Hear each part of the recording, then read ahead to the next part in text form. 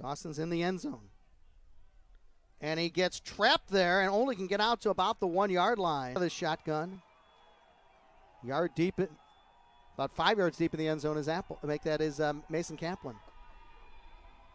And this time Dawson gets through. He may go. Foot race. 40, 50, 40, 30, 20. It's a 99-yard touchdown run for Aaron Dawson. Unbelievable.